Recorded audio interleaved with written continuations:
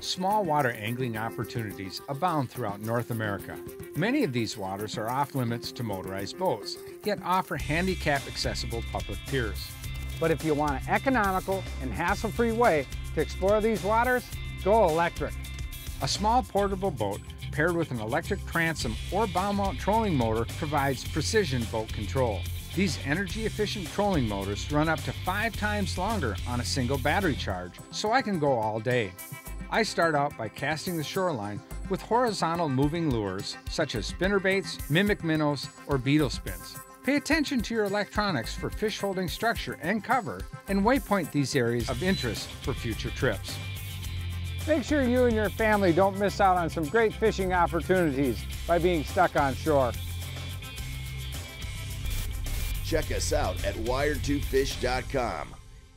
Hey guys, if you're out there, if you ain't using rod gloves, you better be using them. Like I said, it's a simple process. Slide it over your rod. You know, we've spent a lot of money on these rods and reels, and you want to protect them. So like I said, you can put these things on, protect your line, protect your rod, throw them in the rod box. You run down the lake, it's not beating them to death.